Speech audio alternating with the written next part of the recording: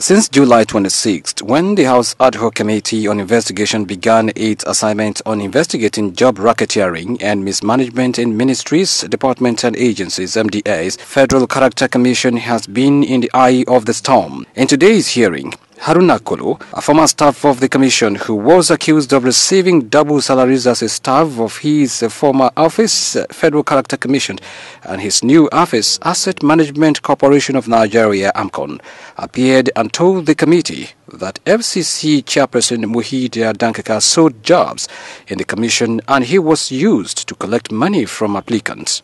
She instructed me to liaise with one shehu. The shehu is the one that brought people, so many people, like almost 25 of them. One will pay 1 million, the other one will pay 1.5 million, all to my personal accounts. This was an allegation to which Muheeda Dankaka denied. I swear with Almighty God and with this Quran.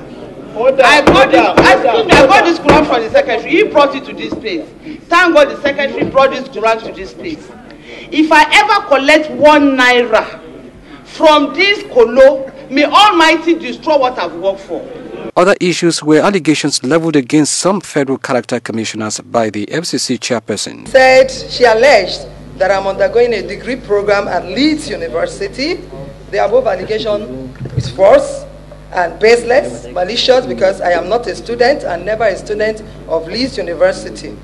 There has never been any time that any allegation, not even federal character in my life, I've never been questioned by any security agency in my life at all.